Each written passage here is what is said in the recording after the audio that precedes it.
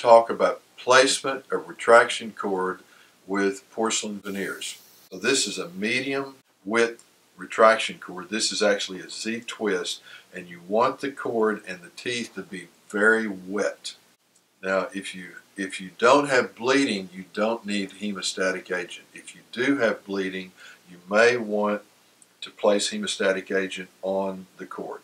So the cord is only on the facial surface. This is a cord placement instrument, and I'm just very gently working it into the sulcus. I don't want to break the connective tissue fibers. I want to just lay the cord, the sulcus open, so that that cord makes a space for the impression material. Don't place the cord interproximally. With adjacent teeth, you've got a papilla in the middle. If you place that cord interproximally and you place it very firmly, you can strangulate that papilla and lose the papilla.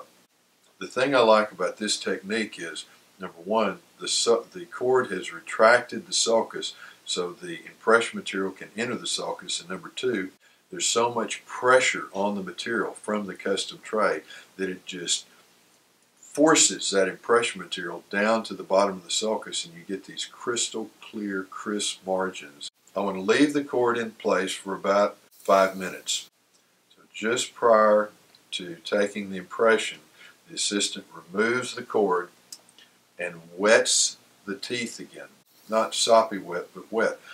We're taking a polyether impression, and polyether is hydrophilic. It really likes water. So you don't want the tooth to be completely dry. You want a little bit of lubricant on the tooth.